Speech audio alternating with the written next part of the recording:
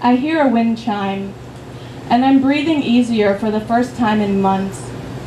And I'm allowing myself to be sad. And I'm realizing that I feel weak from liking you so much when you toy with me like a broken yo-yo. Well, I may be a yo-yo, but I am a working one, and I would rather be with someone who knows how to play with me properly.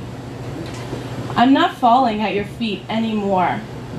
You should be licking my boots, for fuck's sake, because I'm gorgeous and smart and fierce and funny, and even if I was none of those things, I am a woman, goddammit, and that is why. Thank you.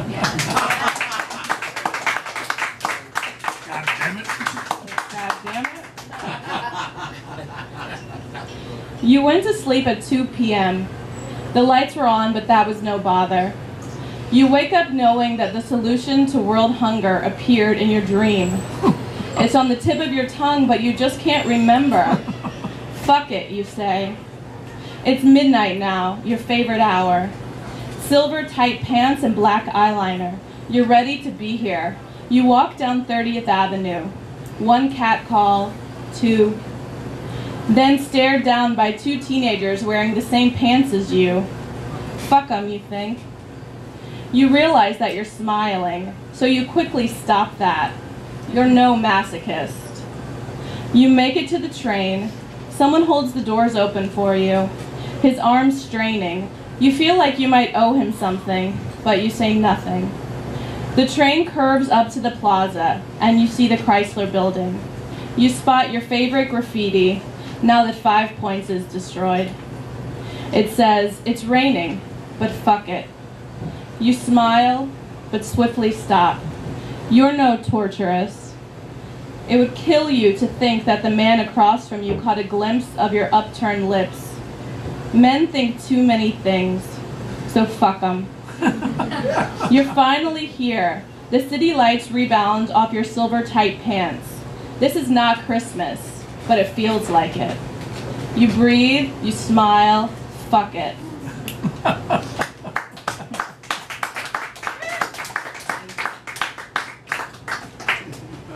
He said, "I know you need that right now." She said, "Don't be so hard on yourself."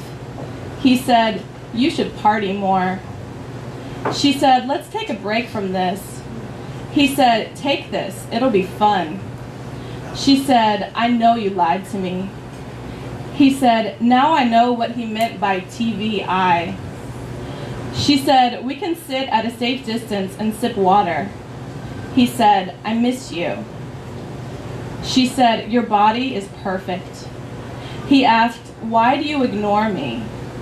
She said, "I play weird jazz that nobody cares about." He said, "I am almost exclusively a passionate human." She said, "Let's watch a movie and not talk till after, but then we can yell." He said, "Depends on the genre and cadence." She said, "I am going on a psychedelic camping trip and need to be at Grand Central." He said, "At midnight, I turn into a maniac." She asked, "What are you going to do to me?" He said, "I think that is technically sexual aesthetic extortion or something." She said, "It's time to go and come back a drifter." He asked, "How far are you from Greenpoint?" She said, "It was good, breathing into his lungs like that." He said, "Come to the studio. Are you coming?" She said, "If I stay in New York, I don't really have a place." He asked, "How close?" "I just walked for 2 days." She said, "You are the most difficult." He said, "We drink for free." She said, "I love you." He said, "I'm really glad I know you." She said, "I can't be your first."